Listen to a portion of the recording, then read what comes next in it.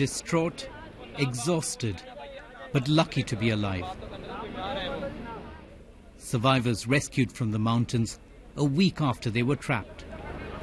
Some of them eating their first proper meal in days. Many still shaken by their experience. When the floods came, we ran up the mountain, this man says. But my son was left behind.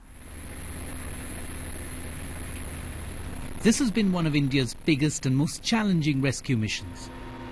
An Air Force officer shows me how many of the survivors are located in deep valleys in the mountains with no proper landing strips. And then there's the threat of rain.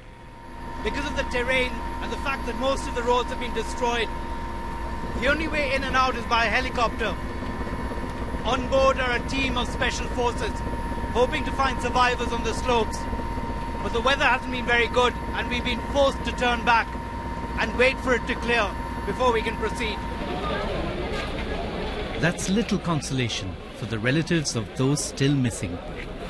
They've gathered outside the airbase, anxiously waiting for news, with every passing moment getting more desperate.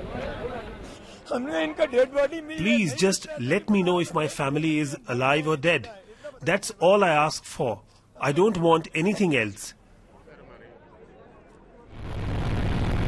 But this is a tragedy that no one had anticipated, on a scale that no one could prepare for. This used to be one of India's holiest Hindu shrines, the temple at Kedarnath, now surrounded by debris. Destruction which will take months to clear. The human impact could last longer. Sanjoy Majumder, BBC News, Uttarakhand.